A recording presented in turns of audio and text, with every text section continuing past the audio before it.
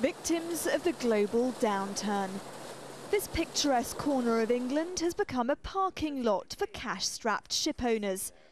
Huge vessels weighing up to 40,000 tonnes have come from all over the world. These giant carriers are looked after by a skeleton crew. We weren't allowed to board or even talk to these Filipinos on camera. Where's your captain? Captain? Yeah. No. The strict rules in place because 5 of the 9 vessels can't trade because their owners have been taken to court. This ship used to transport fruit. Most of the crew left months ago.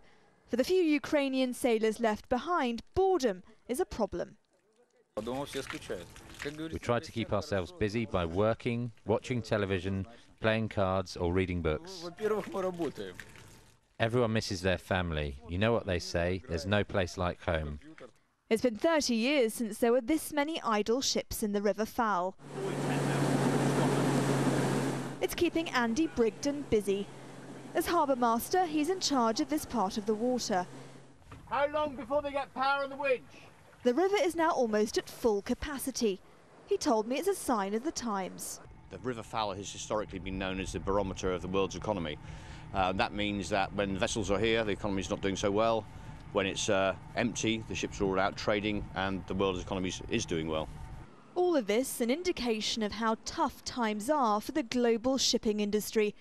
With spiralling costs and the credit crunch, international journeys just aren't profitable anymore. Laid-up ships are finding havens where they can. One of the reasons so many ships come to the River Fowl is because it's cheaper. It costs around $800 a week for bulk carriers like those ones. But the problem for sailors on board is that they're not tied up at a dock, so it's difficult for them to get to land, making them pretty isolated. The local chaplain who's visited the sailors is concerned about their state of mind. They need that human contact, really. They need to know that they haven't been forgotten, really, by the world, you know, because they're sort of casualties of the current economic climate. As that economic climate continues to deteriorate, more ships are expected here. Entrusted with vessels worth millions of dollars, for now at least, these marooned sailors aren't going anywhere. Nazanine Moshiri, Jazeera, Cornwall, Southern England.